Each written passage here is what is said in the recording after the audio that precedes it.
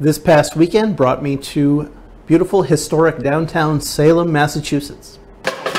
Salem is so much fun this time of year. It's kind of a circus, but it's just a great time. People come out in costume, and the downtown streets kind of come alive with people. It really is kind of Salem's Black Friday. Salem has gone from this sleepy little fishing village in the, well, all of its history really. It has been kind of just this Massachusetts coastal town that really just, regular folks lived there until about the 70s when this woman by the name of Laurie Cabot moved there from Boston, but from the West Coast originally. And she was a witch. She was one of the very first people to call herself a witch in the United States anyway. And in the 70s, she found herself in Salem. I saw her speak in Salem actually a couple of weeks ago, and she said something interesting. She said she would move anywhere in Massachusetts but not Salem because she was a witch. Why would she move to Salem? They'd hang her or burn her at the stake or something. But anyway, circumstances found her in Salem, and she kind of became this minor at first celebrity in town, and the newspapers kind of found out that she was living there and that she was a witch, and it became kind of this curiosity, so much so that she eventually became the official witch of Salem, Massachusetts, and she remains so to this day.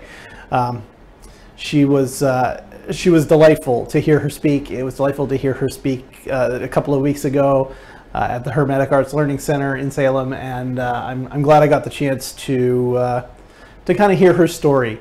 It was a very, very interesting and inspiring story, and I encourage anybody who has the chance to come and visit Salem, Massachusetts, and visit with Laurie Cabot and all of the other interesting, fun things to do while you're there. It's especially in October, although don't expect to find parking anywhere on the weekends. It's kind of crazy. At any rate, I was there because I was singing with some of my barbershop quartet, barbershop harmony buddies, and we had a gig there. They were doing something called Haunted Harmonies, and it was organized by the town, and it was a series of different stops where people were singing a cappella music on the corners all around this downtown walking mall area. One of the reasons that I like Salem so much is because it really is a great place for you to be a member of an alternative spirituality, a non-mainstream spirituality. There's an awful lot of Wicca there, as you might imagine, and other forms of witchcraft. That seems to be the kind of the place where those things have settled in the Northeast anyway. But it is a super weird town, not just for all of the Wiccans, but also the Satanic Temple's international headquarters just moved there. There's lots of Hermeticism. The OTO has a very strong presence there. If you ascribe to a small, kind of weird fringe religious tradition, you're going to be welcomed in Salem with open arms. Even the Satanic Temple, which, there are people who are not super thrilled that they're there, but for the most part, the people in Salem are like, meh. I'll probably go back at least one more time in October. I'm doing a lecture at the Hermetic Arts Learning Center in Salem in November. I want to say it's the first Saturday, so it's coming up here pretty soon, but I haven't seen the posting for it yet, so I don't know exactly when that's happening, but it should be in November, if not early November. It'll probably be after Thanksgiving, but keep an eye out on the Facebook pages and whatnot, and we'll share that. And if you are in the Salem, Massachusetts area, I'm working on a presentation that I think will be pretty interesting. It's on the kind of the history and practice of magic in Gnosticism. It's a subject that doesn't really get a lot of treatment, but I think that it has been a very important part of Gnosticism over the years that has been